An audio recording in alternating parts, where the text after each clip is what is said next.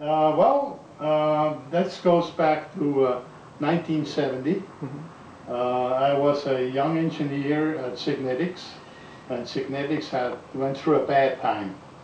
They had layoffs, really bad layoffs. So I decided to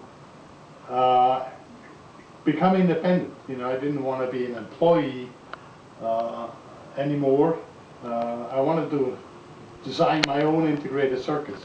So I asked them for a contract to design a circuit that I thought might be a good seller.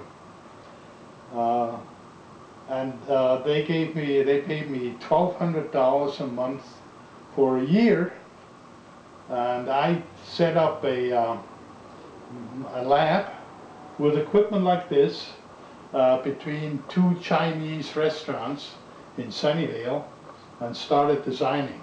There were no computers then that you could use for the design, so I had to do it on the bench with a soldering iron, and it took me about 6 months before I had a breadboard, and another 6 months to do the layout and get the prototypes.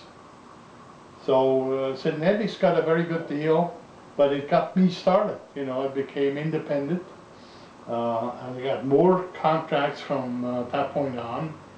Matter of fact, I was very, very busy. It was a time I went to school in the evening, getting a master's in business administration, and I taught at the same university in the morning and worked during the day.